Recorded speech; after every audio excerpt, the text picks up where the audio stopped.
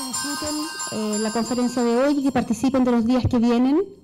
Sabemos que hubo muchas postulaciones a los talleres de mañana y del jueves, y ese es un esfuerzo súper importante en un área en donde no se hace mucho todavía. Le damos la bienvenida a Mark Napier. Él es un artista norteamericano que fue formado como pintor y es pionero en el arte en Internet. Napier es bachiller en Bellas Artes de la Universidad de Syracuse y es docente del Departamento de la Escuela de Arte Teach de la Universidad de Nueva York en el programa de Telecomunicaciones Interactivas ITP. Gracias. So I'm Mark Napier, known as in the past as a net artist. This piece actually was a net art piece.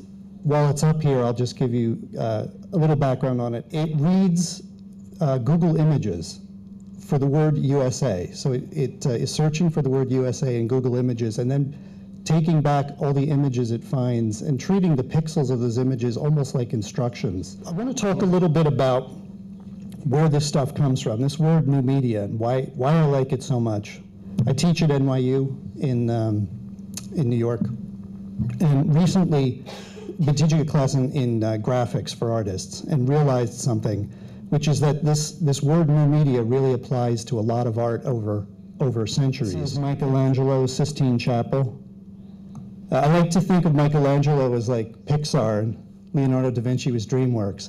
These guys could create illusions of 3D spaces that no one else at the time could do as well. Caravaggio. I love this painting, and I show this all the time when I'm talking to my students. I use this as an example often. This is a later painting into the Baroque period. You're looking at a scene of doubting Thomas, and Christ is taking his hand and putting his hand into the wound as if to say, yes, this is real. So in all those cases, are you seeing that art creates a relationship with the viewer, and that is related to what's happening at that time in technology and in media. When you're working with a computer now, you have the element of time, for instance, which we did not really have before. Artwork in the past, an artist makes it, he puts it down, and it stays still for forever, as long as they can keep it in the museum, as long as they can keep it from being damaged. So Potato Land, this is potatoland.org. Before I forget, let me say that if you want to see any of this stuff, almost all of my work is here in some form. Let me go back here to Shredder.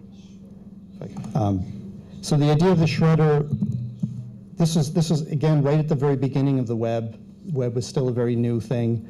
And I sat down for a couple of weekends and figured, you know, I can write a kind of quote-unquote web browser that will completely turn the rules of the web on its head. Really, what I found really fun about this was that just by changing the rules, by writing some scripts that interpret the information coming across the internet, I could actually change the entire internet, change the way it's perceived. And that's what the technology is showing us now, what it makes, this moment makes available to us.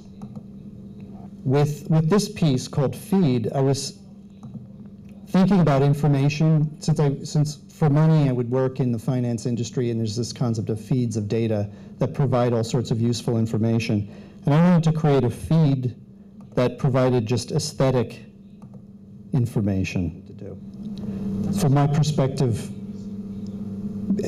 I'm interested in mysticism, and I'm interested in this idea of what is the world before words? Before you have language, what is the experience of being alive? And can you have that kind of experience again? Can you have an experience outside of language, where you're perceiving the world without actually interpreting that world through a verbal structure? So this piece was actually, it was shown as a generative artwork like this, and also printed on a much larger scale. Now, powerful structures in our society are based largely around software. They're not based around steel so much, and even the way we wage wars is very different. The materials we use for waging wars and the weapons we use are very different, where information can be just as powerful if you can convince an enemy not to fight, or confuse them through information tactics. These things are being explored as much as weapons are, traditional weapons. So the idea I'm after here is that this structure that we're familiar with and so used to seeing is actually now being changed by the new technologies that we've created. But most people look at it and say, oh my God, Empire State Building collapsing, too painful. Certainly in New York, and I can understand that. I'm not entirely surprised by it. But I think that the piece it's misinterpreted to see it in that sort of micro scale, just that moment in time. And actually, I think that wouldn't be such a bad idea to kind of to educate the viewer, because, and not that the viewer's stupid, I'm not suggesting that. What I'm saying is they just don't know. In their home, they know that there's an internet connected to an artwork because it's their computer. So these kinds of things ended up being a big challenge in terms of how a show is presented, and I'm still really working on that to figure out what is the best way to do this. And on that note, just to show some of the images, this is from a show at Bitforms. This one on the left side was smoke shown, presented in effect as a video installation, and the prints that I had just described are on the side walls. Me intriga, lo mencionaste, pero no hablaste muy en profundidad del tema de qué pasa con la compra de obra de este tipo. En Chile el coleccionismo es escasísimo y el coleccionismo de arte contemporáneo difícil. Me pregunto qué pasa en el primer mundo con el coleccionismo de este tipo de arte. Yeah, these pieces, the market for them is very small. And more artists that have worked, say, on the internet, they were largely funded by academic environments or not funded at all. Now people are moving out of that environment to a large extent, the people that I've known that were in it for a long time, and they're working in performance art or making installations, some going the route of prints, making prints, and many going more towards a video kind of environment, which in some ways I am. I'm making my work, even though it's still generative using a computer, I'm starting to show it more as if it's a video and framing it that way. So I think part of that's just survival. The artists finding ways to connect with some sort of income from this artwork. I have sold pieces, but more recently, I think now what's going on in the US with the economy, there's kind of a cooling off.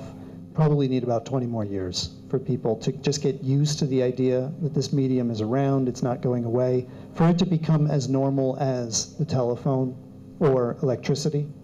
Then it isn't so odd to have an artwork that you plug in. But right now, I'd say it's still seen as largely odd to plug in an artwork. I think that all of that comes together to be the art. The artwork itself may be an object on a wall somewhere, or it might be a series of objects that are being spread around the world in performance events. And what you sell, what part of that you sell, is not necessarily the art. Like, the art is this larger process. Probably, I would be shocked if in my lifetime I saw websites selling for a lot of money. But I would not be at all shocked if I saw a lot more artists using the web to create this large sort of global performance aspect to the art, and then selling some piece of that. Maybe only 1/10 of everything they produce, but some small part of that larger body of work ends up being the thing they sell to fund the whole process. Okay, great, thanks for coming.